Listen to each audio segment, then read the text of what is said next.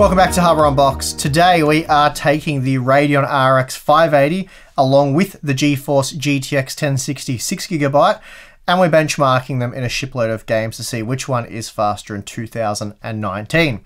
We first did this back in 2017 when we tested 27 games, and we found the RX 580 to be 3% faster on average at 1080p. Then the following year, 2018, we retested with another 27 games, half a dozen of which were new. Not necessarily half of them, but anyway, half a dozen were new. And yeah, the GTX 1060 6GB came out 1% faster on average. Well, it was actually 3% faster technically. That's if you include Frostpunk, which was a massive outlier. Anyway, as I said earlier, it's 2019 now, and I'm still not really sure why I'm reminding you guys of the current year. I assume you know what year it is, so I'll just move along. So yeah, 12 months has passed since we made this comparison, so naturally we have another 27 game benchmark.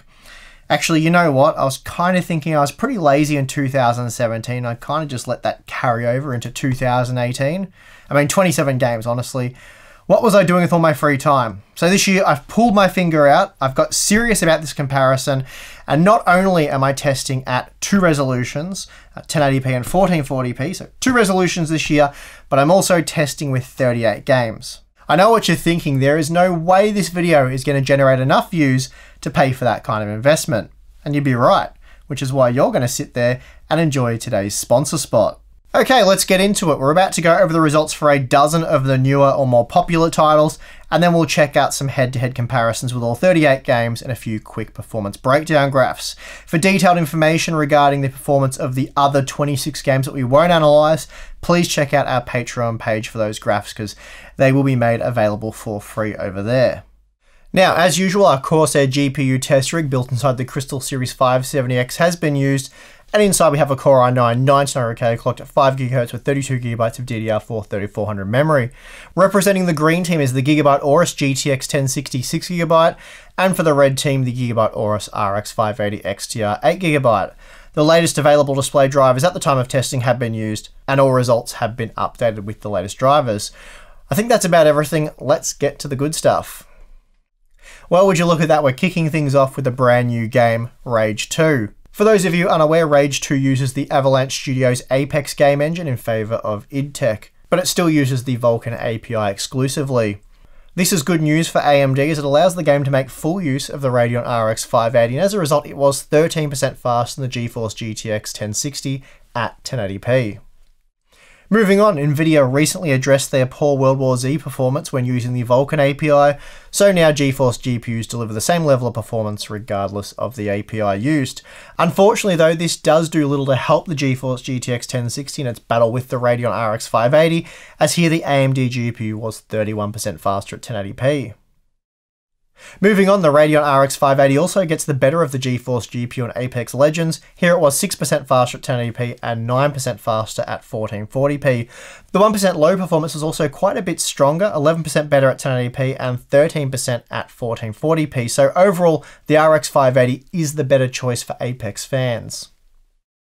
Then of course we have to include the Division 2, and this is another comfortable win for the Radeon GPU. That said, at 1080p, while it was 17% faster on average, the 1% low performance was rather comparable. Still, this is a strong title for AMD and a clear win for the RX 580.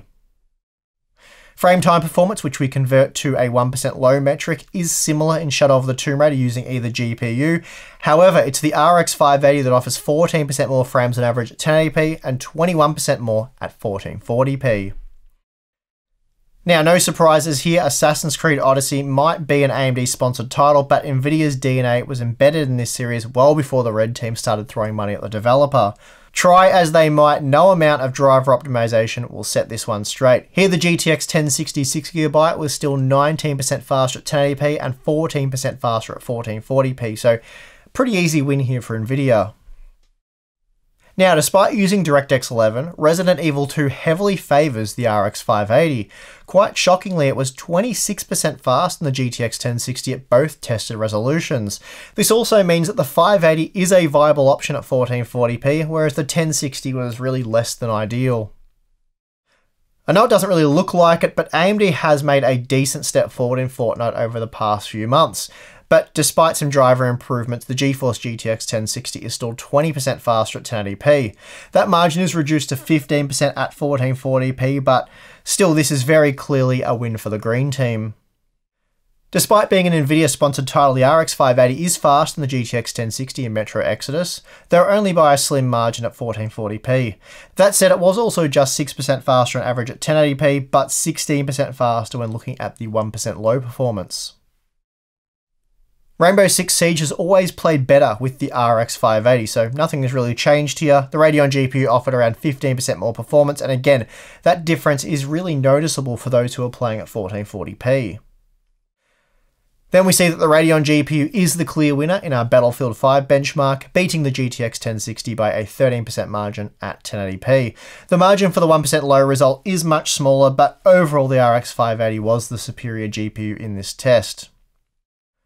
Unlike Assassin's Creed Odyssey, Far Cry New Dawn is an AMD-sponsored title where the RX 580 doesn't get trounced.